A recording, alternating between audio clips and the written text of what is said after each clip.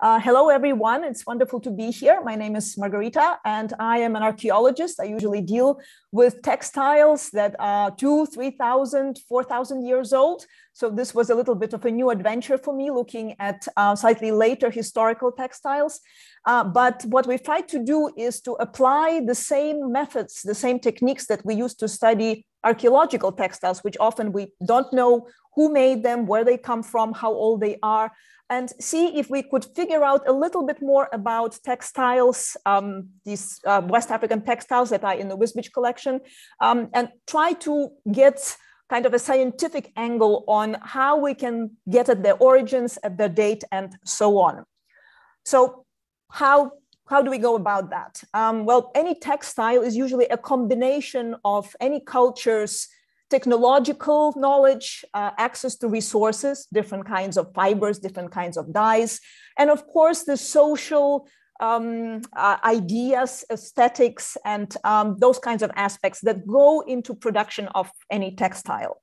And so by studying a textile, usually on a microscopic, but also on a macroscopic level, we can characterize this textile by understanding what materials were used to make it. So it's the basic characterization, what fibers, what dyes, how was the object made? And Marika already mentioned a little bit about these different aspects of what different types of cloth there are, how they are different technologically based on how they were made on the loom.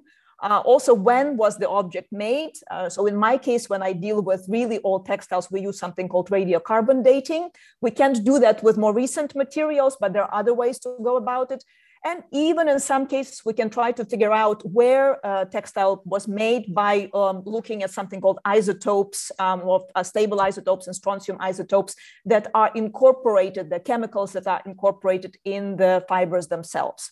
So the actual analytical methods that we apply can be simple observation of the cloth, usually with a magnifying glass. You can see I've shown you a lens. Today, we also have something called a digital microscope, a little device that you can see, I hope here in the middle. It's a tiny little gadget that enlarges a textile many times, sometimes up to 400 times. You can see here on the computer an enlarged photo, and I will show you some of them in a minute.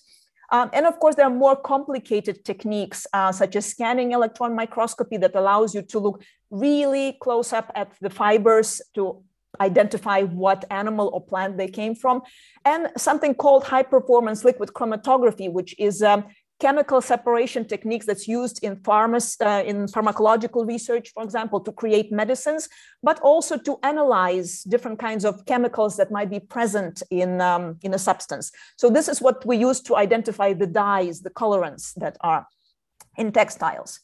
So for textile analysis, we look at how the thread is made. Any thread, if you look closely at any textile you have, you can spin it or twist your fibers either clockwise or counterclockwise. And in textile research, we call the Z or S direction because they follow the letters. It makes it much easier to describe it. You can then combine these two threads into make something called a plied thread or a double thread, and so on. There are also some threads, particularly those made out of silk, that do not usually have a particular direction. They are what we call an I thread. And then, of course, we can measure the diameter of the thread to see how many threads we have in a given unit of length, in a centimeter. That defines the quality of a textile. The more threads you have in a centimeter, the finer your cloth usually is. If you think something, kitchen towel versus bed linen, which is very, very dense. So immediately you see that difference. And then, of course, we also identify the type of weave structure that we have. And Malika already mentioned the weft-faced and warp-faced tabby.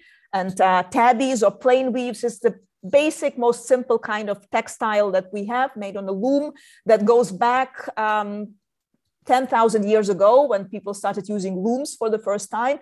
And it's basically 1 over 1 under. So again, think of your linen kitchen towel and that would be your basic tabby weave. But within that, you can make quite a lot of different variations. You can make it a balanced weave where you have the same number of threads in warp and weft. And so it is kind of very equal.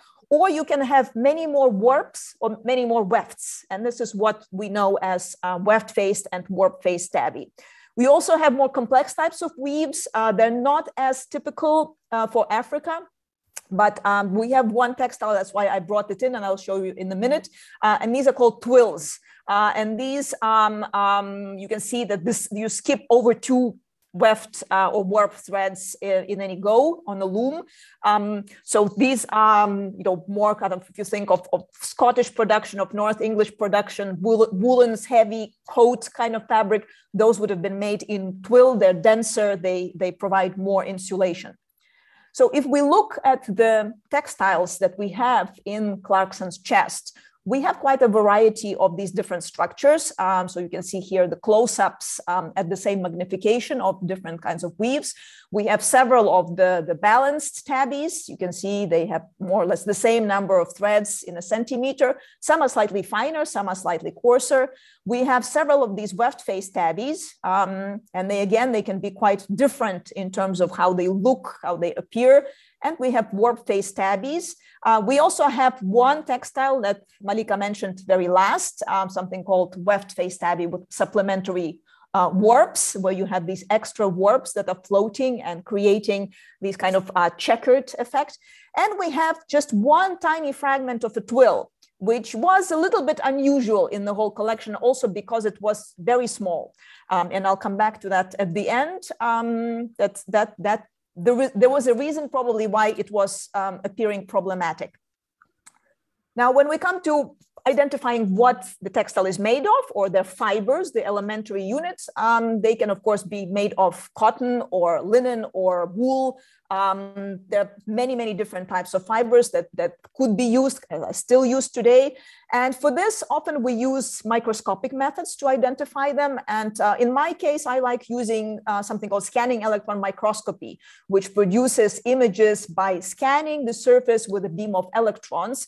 And that gives you a really, really precise idea of the surface of the fiber. And it's because the little irregularities on the fiber that allow you to identify what it is, that's very important. So you can see a picture on the bottom of different types of fibers in the SEM. The ones that have these little scales, these are all animal fibers. So this is particular for animal fibers. Then in the middle, you see a very, very smooth, very beautiful, very straight fiber of silk. And that is why when you look at silk textiles, they have this very shiny, very smooth appearance. That's because of the microscopic structure of the fiber. And then we have plant fibers. This is, in this case, flax or linen. And then the ribbon one is cotton. So when we apply these known types of fibers to identifying something that is unknown, which is what we do, you start getting some information about what materials are being used in our historical or archaeological textiles. So in the case of the Wisbech textiles, we have majority of textiles that are made in cotton, usually white, but also sometimes colored blue. We have a few 5 textiles that have woolen elements, always in the weft. And we have one textile where we actually have silk. We can also do something that's called wool quality analysis, and that allows us to also see if there are differences in type of sheep that were being used to procure the fleece, to procure the wool, to make a textile. And so in our case, we have 2 groups. We have those weft-faced tabbies with very smooth, very beautiful woolen threads that clearly were very well processed, very uniform, very aligned, and possibly they were machine spun. They were likely threads that were unraveled from cloth that arrived from European or Asian production centers and were reused in African textiles. We also have much less uniform, less processed type of wool. You can see it's much more messy. And this probably comes from a different area, possibly more towards north of the production area. They also spin it in a different direction. So clearly we can start differentiating where our wool or our wool thread comes from by looking at the microscopic level. And then last but not least, of course, it was very interesting for us to try to identify the dyes that went into these colorful, beautiful textiles. And I mentioned this is a technique in analytical chemistry that we use for this, that basically extracts the dye from the fibers, from the threads. And then it goes into a machine that basically creates a spectrum. And each dye has various chemicals that have almost kind of like a fingerprint. So it's unique for that particular dye. And then from that, by comparing to a big reference collection of known kinds of fingerprints, we can identify the biological source. It could be a plant, an animal, and so on. So when we look at our textiles, the blues were something that we expected this result because there's really only one type of blue dye, the source of blue dye, and that is indigo-bearing plants. In Europe, they would have been woad, they still are.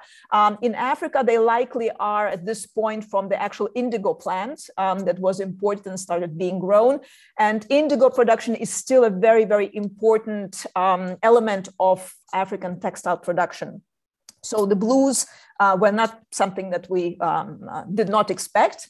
The yellows were interesting because what we got here are the fingerprints, luteolin and apigenin, of plants that are generally speaking European rather than African, because there are many, many different kinds of plants that can give you yellow dyes, but they are specific to geographical region.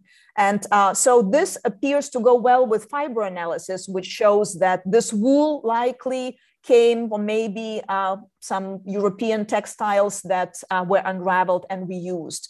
And possibly they were dyed as well with European or Asian type of plants.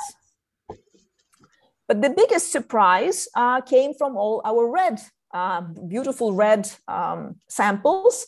It was known already that reds were not locally produced, but all of these turned out to be dyed with Mexican cochineal, which is a tiny insect that lives on cacti. It's still produced. It was first used by the ancient Inca and other ancient populations of the Central and South America. And they started exporting this after European arrival to the New World, to the rest of the world. It produces very bright, very beautiful kind of dye. There are also scale insects that are known in Asian sources, but you need many more of them than the cochineal. And so it seems that the red threads in our textiles were dyed with this substance that was clearly imported from the Americas. So we have now really complicated network that we can see when we analyze the textiles. The dyes are coming from America. Some of the threads might be produced from sheep and spun and possibly woven in Europe, or maybe in India, maybe in Asia. And yet they all end up in African textiles. So when you think about, we talk about globalization today, this is already happening in the late 18th century, and all of these networks are already existent.